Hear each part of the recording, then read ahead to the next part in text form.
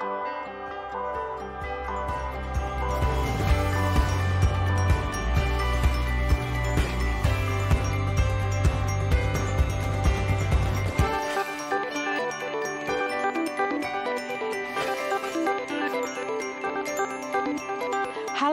and welcome to Let's Get Real. My name's Sue Eldridge and I'm here with my fantastic friends. Hi, I'm Cece Wilson.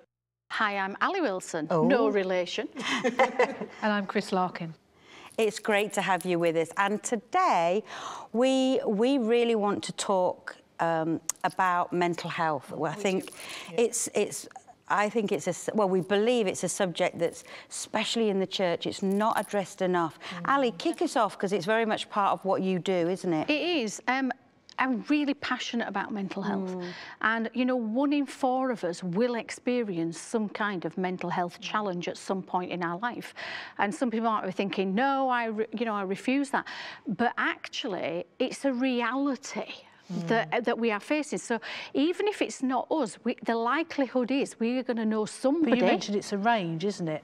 Yes. Oh, yeah. It's going to be. Yes, it is a range. A range of what? Sorry. I'll come back to that in a minute. But it will affect us or somebody we know. Yeah. Yeah. You know, and our mental health is on a continually changing continuum. So even in one day, we could start a day in positive mental health and go, you know, yeah, this is going to be a fantastic day, and then something happens, and then you're like, this is a really rubbish day. You've lived with me then, eh? I have. And you could finish your day quite low thinking, this is just awful.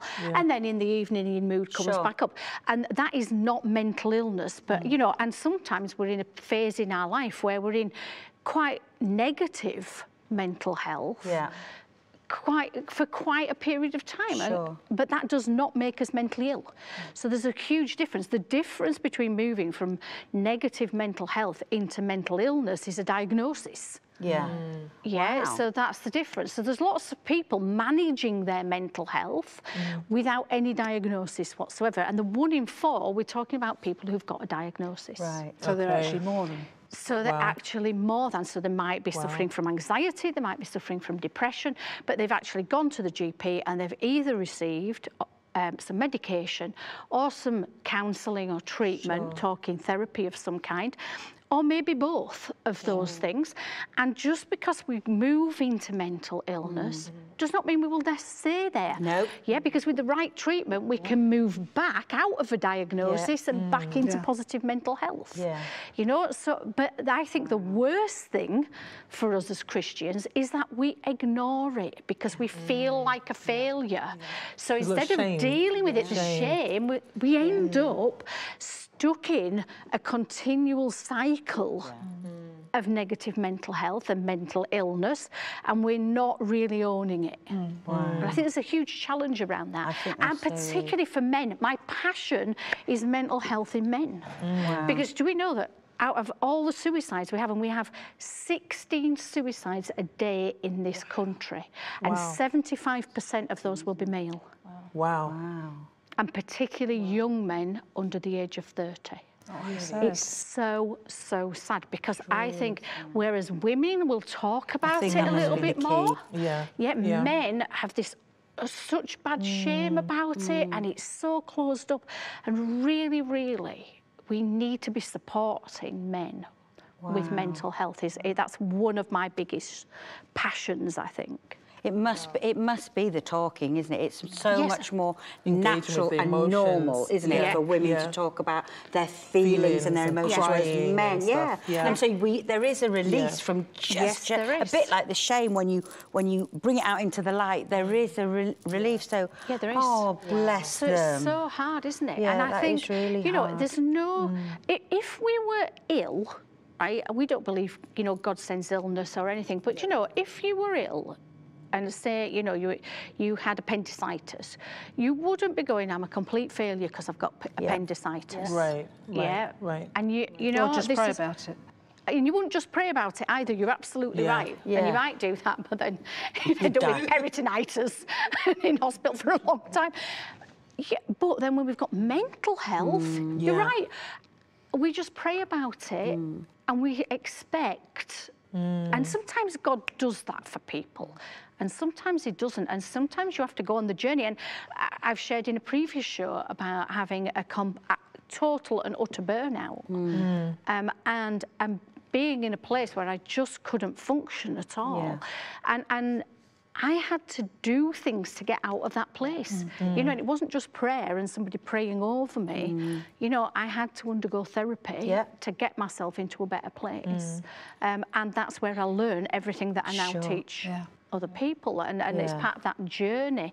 And God doesn't just always take it away, but we've got to break the shame of it, haven't we? But what was the turning point for you then? Because of course, you know, like you said that you had the break, but what was the point where you said, okay, like I need to get more help than just prayer? When I couldn't do anything other than watch the fish swim around the fish pond.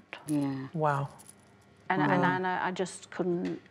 And you knew enough about it to know that you needed help, didn't you? And was there shame attached to it and all of that? Oh, yes, and some of my Christian friends fell out with me. Really? Yeah, because they were just like... And it's draining, let's be honest. Living with somebody as well who's in a really bad place is draining for those around. Sure. It's really hard for family, it's really hard for close friends, and some of them were just like, oh, I can't do with you when you're like this. You're usually such good fun. I think I feel really convicted actually because I was one of those Christians. I really was one of those Christians that that didn't understand it at all. You know, it had never been something that was talked about in our home. I'd never had any knowing interaction with anyone with mental health. And so I probably, and I've said before, you know, how I had all this energy and I was almost superwoman, and I was quite judgmental of people. I remember when you wore knickers on the outside. Yes, it did. It was just a phase. It was just a phase, Ali. I grew out of it. But I really didn't have any understanding or time, and I probably would have been one of those people who judged other people until, like I've said before, I got the diagnosis of you're depressed and you're clinically depressed and you need to go on medication, and you do. And so how was that for you then, like when you got the diagnosis? Well, apart from sobbing and telling him I wasn't depressed at all in the chair, and he said it's just a chemical imbalance in your brain, and I know it was a burnout. It was pure burnout. But so walking that through with God and understanding that, walking that through with fear, because my biggest fear was that I'd have ME. That was a huge fear for me, because my depression really worked in it. It was a physical thing, so I couldn't move, I couldn't walk, I was very weak. And so I went on that journey, and then I experienced other people's judgment on me. So I'd get little get well cards from people in our church saying, get well, but I feel it's because you drink wine that you are ill. Are you serious? I'm so serious. And then another one. Did Jesus get ill? Yeah, he was so ill. And then I had another card come through saying, because I was working full time as I had in business, and I got another card came through saying, get well. I think it's because I think you're ill because you've got one foot in the world and one foot in the church. You know, I think you need to know a way. And so I did work that through, and I learned how I took my medication. I still pray. Yeah, did you take medication? Yes, I did. Hallelujah for medication. You know, like we say, chemical imbalance in the brain. Okay, if somebody said to you, Chris, I'm afraid your pancreas is not working and it's not producing enough insulin, and it's causing you to be diabetic, right? You wouldn't dream of going, well, I refuse that medication. I reject that in Jesus' name. And I'm not going to take it. Because you'd be dead. Overcome. I'm an overcomer. I'm an overcomer. I don't need to do that. And yet, this is the same. So and people are do you think it's different though? Like, no, it isn't different. I don't. Sorry, have you finished? I'm just answering your question before you've said it. I think maybe in the way that people think about it is it different, and in terms of like, oh, if I take this, then maybe I won't be myself. Maybe I won't. Maybe I won't sense God, or maybe it will prohibit my communication, perhaps, we've got, maybe this is, you know, some of the thought processes that people may have. I was so ill, I needed it to start functioning again, you know, everything had shut down. I don't think people can meet with God and hear God properly when you're in the midst of anxiety and depression. I needed it to bring me... Fog, through a little fog, maybe. Yeah.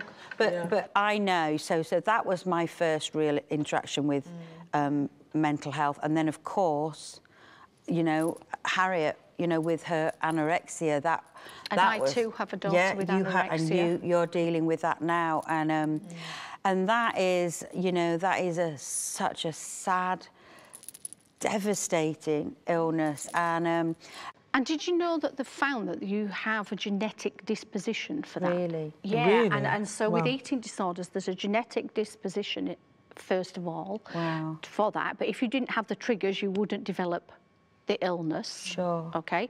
But the second thing that they found is there's a lot of extra electrical activity in the front of the brain, which is where we process emotion. And they have far more, and it also relates to food in the front part of our brain. So there's a lot more electrical stuff going on for people that have eating disorders in the front of their brain. So we're not talking about just pull yourself together and just eat what's matter with you. And that's, I mean, that's what I would have said. Just eat, if you want to be better, just eat a burger, babes. You know, it's as simple as that. Watch me, I'll show you how to do it. She says pulling out 12 Krispy Kreme donuts from under just the watch table. me, look at or any other kind of donuts. I think that information is really good, because I mean, I don't know much about, you know, anorexia at all. So just listening to that, I think that's something which we need to speak about a bit more, like on platforms like, you know, for two people to have daughters that are challenged with this at the moment. It's just like, wow, I didn't know that in terms of the chemical imbalances. Wow. So how did you deal with the church issues? I mean, it's quite shocking what you said. Well, I suppose because for 6 months I couldn't really go to church. I couldn't cope with crowds. So when I did feel better, I would go as the meeting had already started, and I'd sit at the back, and then I'd leave. So I could just enjoy being in God's presence and worshipping and everything, but I didn't have to have that interaction. I think, again, it's talking to Tim. So I talked the shame out and said, do you think, I suppose I did go, said, babes, do you think this is true? You know, because I didn't want, you know, is this true? And he'd just go, no, it's just rubbish, Sue, you know, and it's not who you are and everything. And that's okay, I suppose, because I'd been so judgmental, you know, because I'd understood. And so I kept saying, you know, and I did do a lot of, God, is this just me? Is this something I've done? You know, I guess there was. And that's not a bad thing, as long as you listen to the answer and you accept the answer, you know. And I knew it wasn't, you know, I knew it was nothing I'd done wrong. And I could start seeing myself getting better. So then hope came and everything. And what the good thing in it is that I never, ever went back to my full capacity. I was saying in a previous programme how I had a capacity that was so huge. I could be Superwoman because I had this huge... And I never went back to that. So now it's like, I think the rest of the family was a bit shocked because they'd be like, this needs doing. And I'm going, oh, I've reached my limit now. Do it yourself. And was that because you consciously, like, you recognised the indicators that could possibly trigger... Yeah.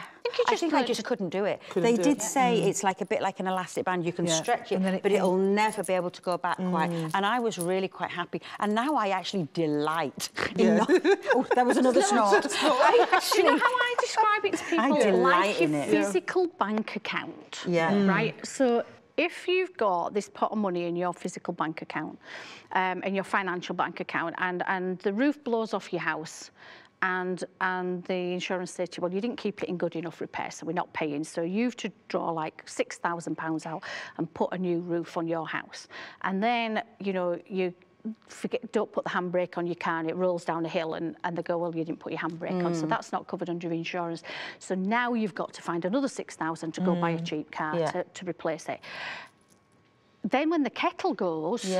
you're going, well, we can't buy a new kettle. 20 quid, I haven't got 20 quid for a kettle now because I've just spent 12,000 it's true. doing these things. So I can't do that. And our emotional bank accounts are like that. We have these payouts along the way, and when we're not paying in, when there's less going in than there is coming out. So how do we pay in? It's finding the things that pay in for you. So it's the people that do you good and making time for the people that do you good. It's making, if you're an introvert, it's like, and I'm omnivert, okay? But it's finding, I know when I actually just need to be on my own and I've reached the end, and therefore I go and have time on my own. It's like, leave me alone, because I need to recharge my batteries. It's knowing and understanding yourself and listening to your inner self, because before I was ill, my inner self was going, no, stop. And I was going, shut up, I've got all this to do, I just have to do this. That's exactly as it but is. What do you reckon, like, caused you to ignore the red flag? Because I'm sure there are people now who, you know, there's red flags that are waving, you know, like it's carnival, and they're not paying attention. So I think it's about, we have an overdeveloped sense of responsibility, I would say. Yeah. We think we're responsible for everything. Yeah, family, that's a really good job, point. everybody else. There's only one saviour and it's not you. I love this saying that you have. Say it again. There's only one saviour and it's not you. That's right. That's good. What's your story? Well, I suppose, I mean, I had burnout. I was on medication for depression. I won't say I was suicidal, but I think I could have become suicidal because I couldn't see, there was a blackness and I couldn't see beyond that. And I think in my relationships in church, it was more to spiritualise it, to take it to the cross. Oh, we'll pray for you.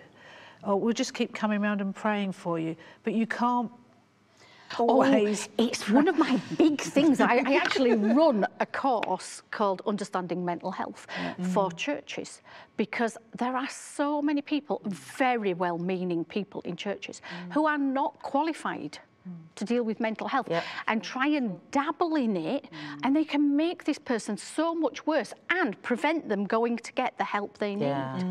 And the mental health first aid, I think every church should have somebody who's qualified as a mental health first aider. But then you get the guilt, thinking, well, what's wrong with me again? Yes, again. But, you know, I take it to the cross. And I'm still ill. Yes, that's right. It's huge guilt. But as you say, it's like appendicitis. Well, you could take appendicitis to the cross, but God's given you different ways of being free of that pain. That's right. You know, and I needed to be free of the pain. Yes, you did. So that I could go to the cross and receive prayer, and it be powerful for me. Wow. That's right. And it's Cecie, true. what about you and your experience, especially in the black community, in the black churches? That You know, when I was around, it was 15 years old. I'd spoken in a previous show that I had gone through, you know, grooming and then had been raped, and it was just very kind of a confusing time for me. At 15, trying to process my emotions, I remember bits and pieces, but not all of it, but I can imagine that I was feeling very, very depressed. I mean, I would sleep for 24 hours straight. Like, my mum would wake me up thinking that I had passed away because I just wanted to, that was my escapism. And so that was kind of a way for me to actually help with my mental health. But the part that I think where, you know, the straw that broke the camel's back, so to speak, was I took tablets. I'm like, okay, it's time for me to, I'm tapping out. I've had enough of this world. Tablets. Not medicated, like it was tablets that I took to just bump me off, basically. And I sat down, I wrote that note, and I pinned it to my door. I had a teddy bear and a hi-fi. That's all I owned at that time. I was like, give that to my niece. You know, that's, you know, in my will. And I woke up from that experience, and I'm like, whoa, like, I'm still here. But I remember the day when I woke up, and I'm thinking, I just want to escape. Like, I don't want to be here. But I was attending a black majority church around that time, or at least I had access to a black majority church. But in my experience, it seems to be something that we don't really speak about. Right. And I feel like there's cultural aspects to that. Like, you know, mental health very much connected to shame. And we don't want to bring shame on the family. You know, really, very much. Very much so. Like, we wouldn't want to bring shame. Like, oh, we don't speak about that. But there are a lot of people in the black community who do have mental health issues, very, very seriously so. But it's just ignored, or we can just pray about it. Or for the lack of education, it will look, there'll be a kind of like a sense of, well, this is connected to something spiritual, this person's got a demon of some kind, you know, and that's what, now we need to take them through deliverance, rather than seeing like, okay, well, this could actually be bipolar, it could be, you know, it could be something else.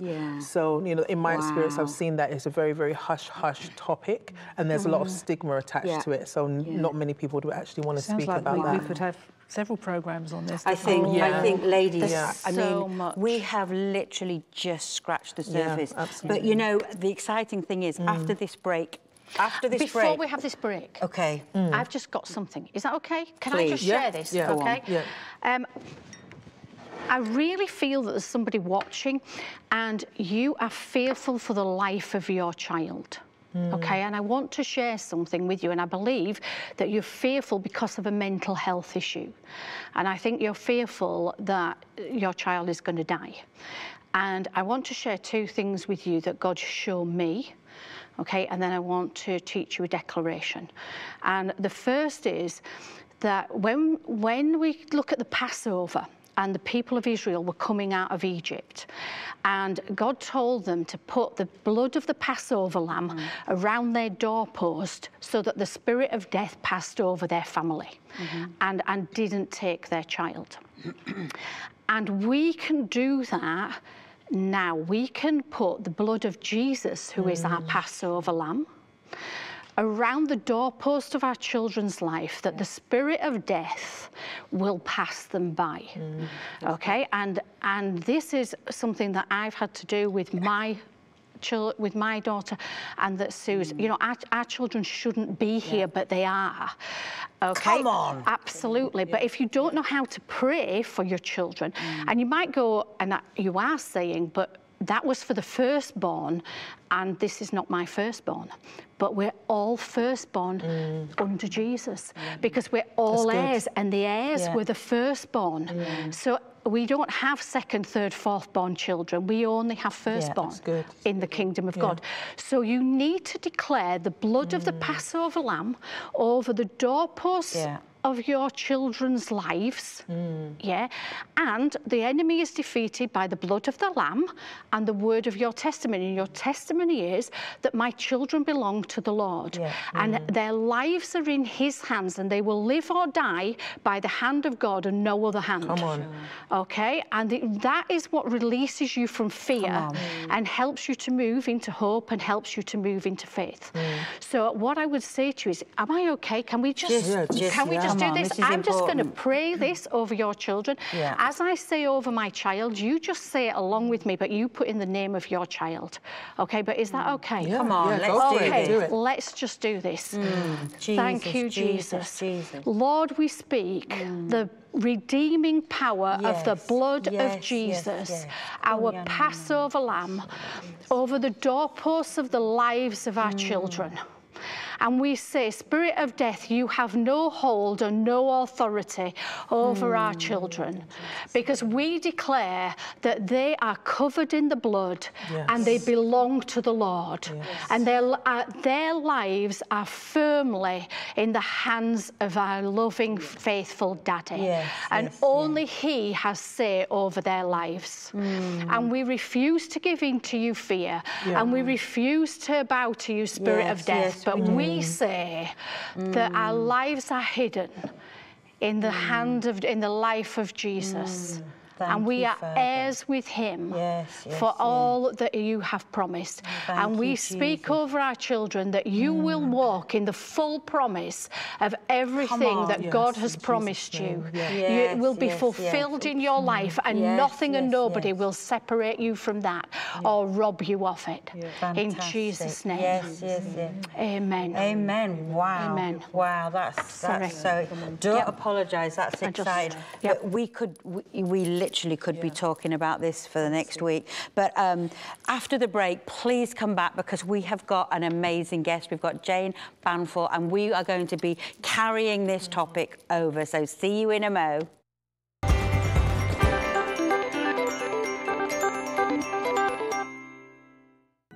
You can turn the most painful situations into something of purpose and value, and you can be renewed and restored from something that would seem to have completely shattered a person. I needed that time in the wilderness to actually encounter the personhood of Jesus Christ, separate to the church and separate to religion. We can take our hopelessness that we hold and our brokenness and we can put it on him. There's a testimony from me saying that you can get out of it and that you can see hope restored to you.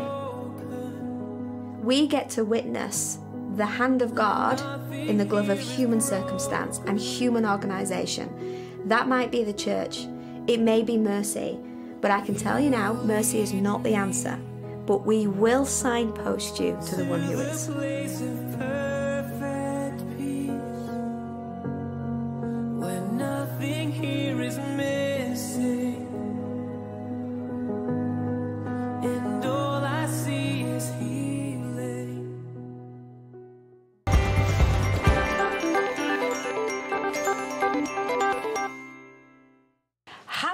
Welcome back to Let's Get Real. I'm really excited, can you tell?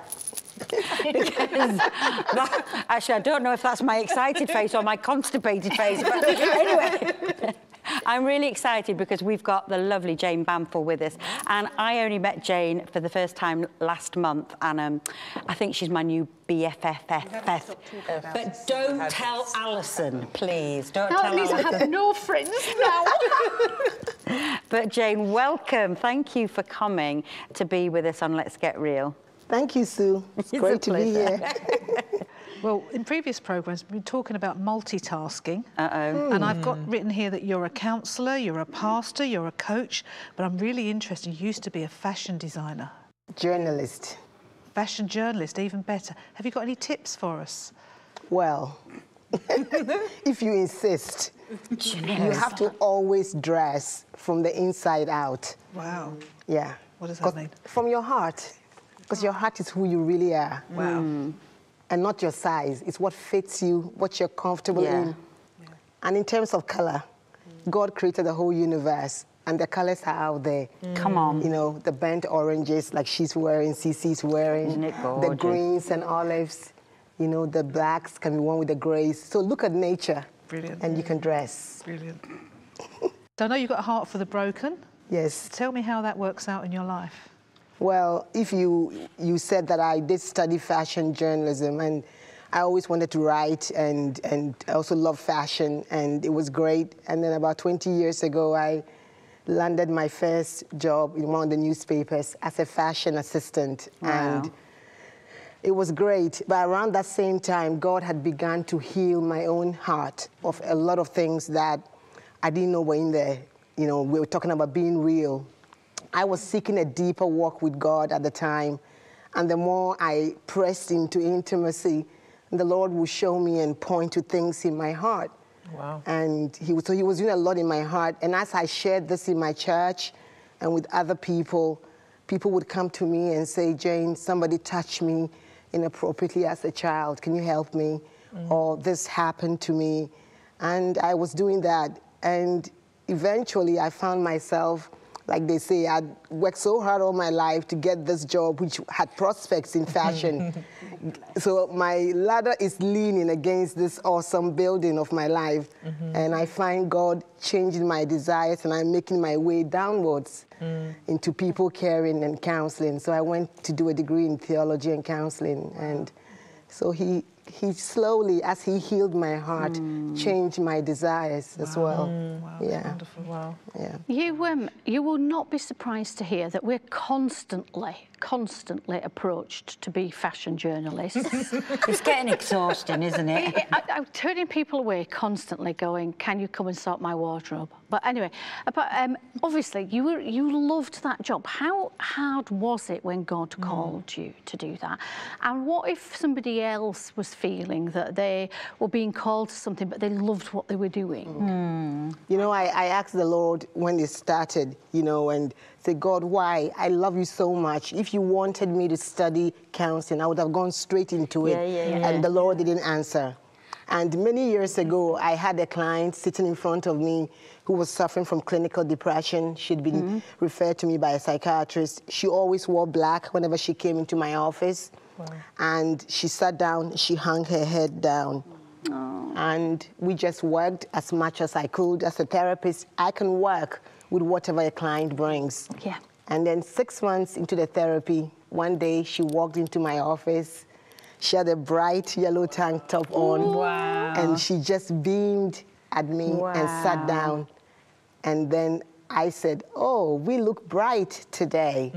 And she said, it's because of you. Wow. But I had never, in the 6 months, talked about what she was wearing.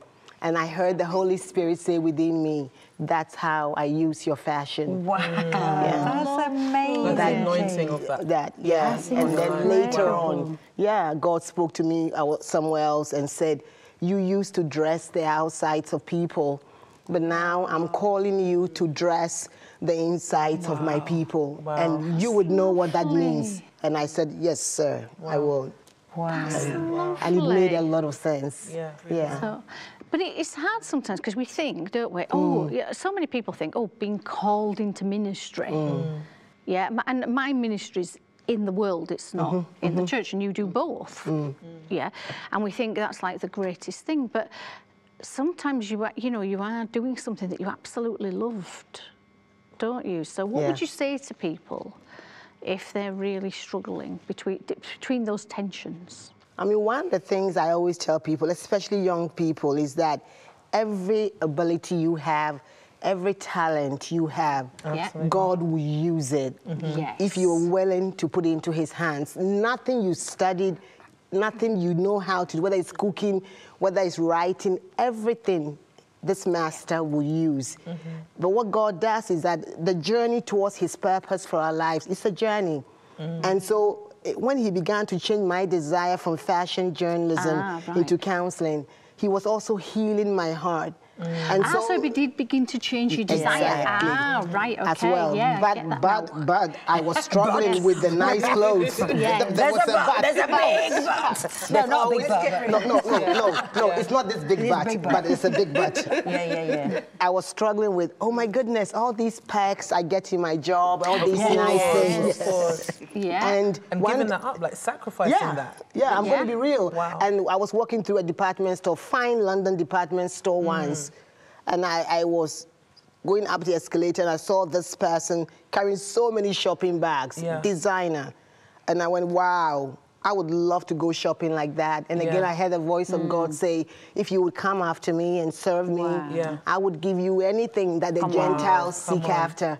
It's that whole, it's like seek first the kingdom of God and his righteousness, and all things will be added. Who knew? And in that, you like clearly God transitioned you from being, you know, fashion lady in the world and transitioning and making it look different in the church and for the people. I think that's just fantastic. Yeah. I love that. Yeah. I love that. And he's been faithful in that sense, you know. I've just had, you know, a bit of a light bulb moment because really? I was just thinking, I know, it really has been a bit like that because I had a job that I loved. I mean, I was in sales, I was a business development manager, and I'll do it really, I loved it. And I can remember saying to God, don't ever ask me to give up my job, you know, which is a really silly thing to say. And then I did mature, and I said, if you ever ask me to give up my job, I hold it lightly. But please, Daddy, please could I love what you take me into as much as I love my job. And it was very clear to me when to go, and so I left. And actually it was, I gave up my job and went straight into a church split, which was incredibly painful. And we should just say that those two things were not connected. Well, but anyway, but I've just had this realisation that I'm sat here. I've been here all week. This has been so exciting. This is so different to anything I'd ever do. And I said to him, please let what you take me into be as exciting. And here I am. It's a light bulb moment. I just you are such a faithful God. That is incredible. So, he's so good. He is. Yes, he is. He's so good. Wow. So, Cece. Yes. I know you were dying to ask. Yes. Ask for lovely Jayne. So you do a lot of work with young people. What would you say are the hardest issues that they're facing? I mean, right now, good question. oh gosh, I mean, it's something that's been burning in my own heart for a while. a lot of young people are fearful, and that is manifesting anxiety and depression. I mean, the World Health Organization predicted years ago that by 2020, depression will be the #1 mental health issue. Wow. And when I read that, it was many years ago, and I see 2020 coming in 2 years' time. Yeah, it is. But there are a number of factors that are making young people so fearful. I know we live in a world that is so fearful. We hear rumors of wars, and there's terror, and then there's financial meltdowns, and things have happened. And I think there's a number of factors. That's one. But the key thing also is because young people, obviously the digital revolution and social media pressurizes them to tell their life story every day in pictures. And when you do that, you know, a picture says 1,000 words. Absolutely. You are inclined to copy, to feel, ooh, I don't have this. To fabricate the truth. Exactly. And then there's the stress also of something that I'm sure has not been articulated maybe, but it's there. It's a fear of failure. I don't know where that came from. Into the educational system or into parenting. Young people are so afraid of failing. You know, I tell my own daughters who are young adults, we talk about it at home. Failure is an event. It is not a person. That's right. Also, we learn from failure. Love that. Every success story has failure in it. So young people have all these factors, and obviously the other factor as well is the absence of parents and role models. When I say parents, I'm talking about the emotional absence.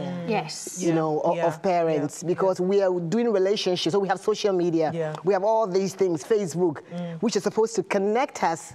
And yet more people are so lonely. That's right, and because there is a isolated. disconnection. Because we're not doing like what we're doing even around this table, face to face. That's right. When you connect with somebody, this part of your face, it's a big word called the orbiculi oculi. It's the part of the face responsible for facial expression. So when I look at your face as you're nodding to me, Cece and Sue, you're hearing my heart.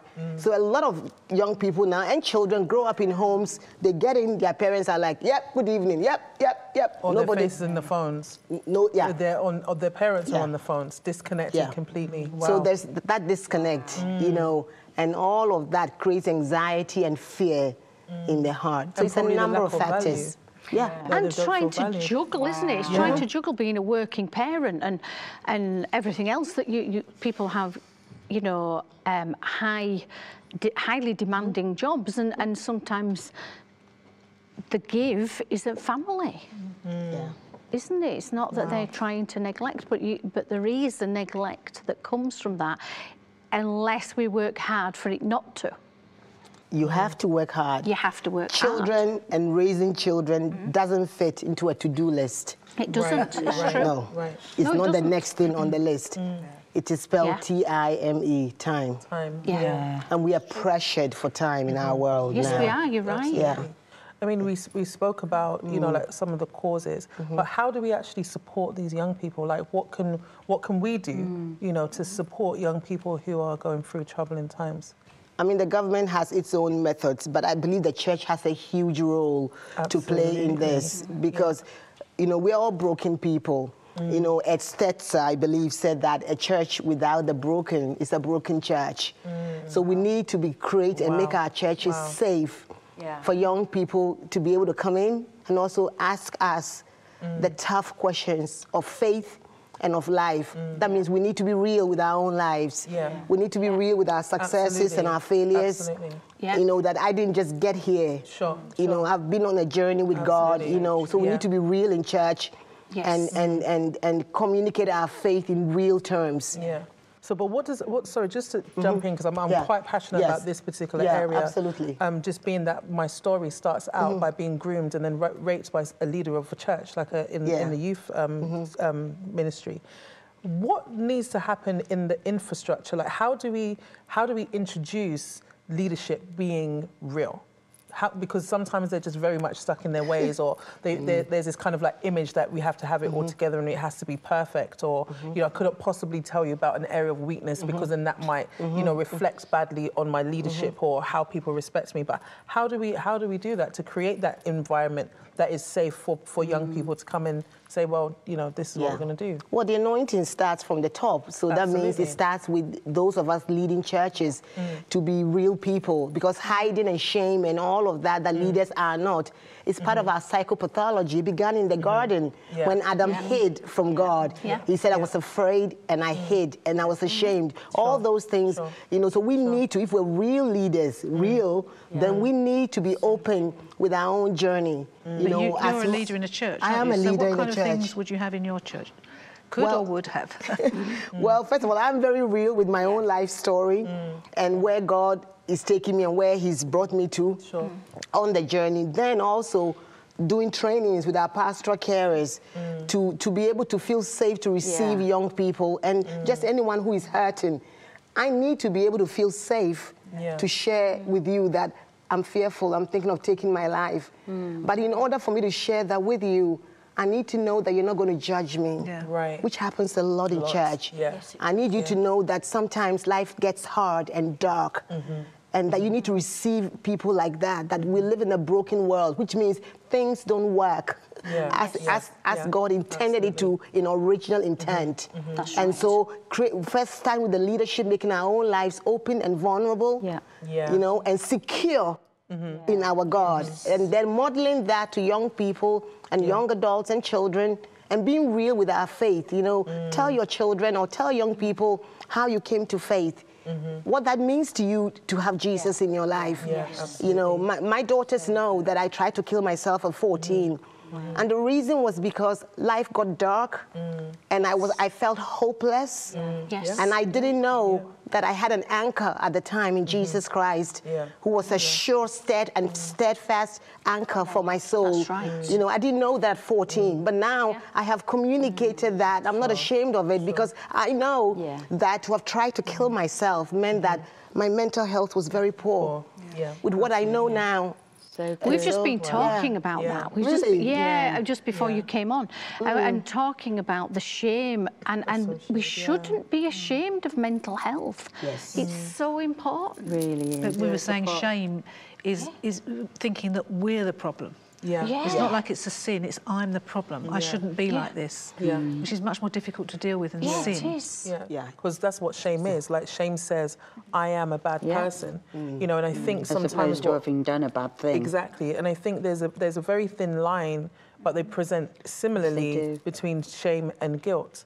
So guilt says I did something wrong, and people may do something wrong, but they adopt shame in that and walk around in a shame storm for years. Do you know what I mean? And I think as well, it's quite, sometimes you're quite oblivious to it, because it didn't, for me personally, I was walking around in shame and I didn't know. Until one day I was reading, I don't know if you've read this book called The Gift of Imperfection by Brené Brown. And she spoke about the difference between guilt and shame. And I was actually in a cabin in Northern California, because I just needed to be with the Lord. And God said to me, He said, where do you see the truth here, that you're a bad person? Like, recount all of the different scenarios that say that this is true, like you're a bad person. And I sat there in this cabin, it was just a bed and a microwave and a fridge. And I sat there and I couldn't find anything to support that. And I realized, like, oh my gosh, I've been thinking and believing a lie for so long, but it's not actually true. It's and I so think true. A lot of us can walk around in shame, and that could cause us to begin to mess with our mental health, because it's just our self-perception, and we start to live out of a paradigm that's not even real. It's so true. It's so true. Wow. I mean, what happened to you that day, Cece, when God said, "Is that true?" was that you encountered grace. Because grace is the thing that heals shame. Because grace says, "I'm looking at you, Cece, and you are my beautiful daughter." And what shame does is that shame assaults our very personhood.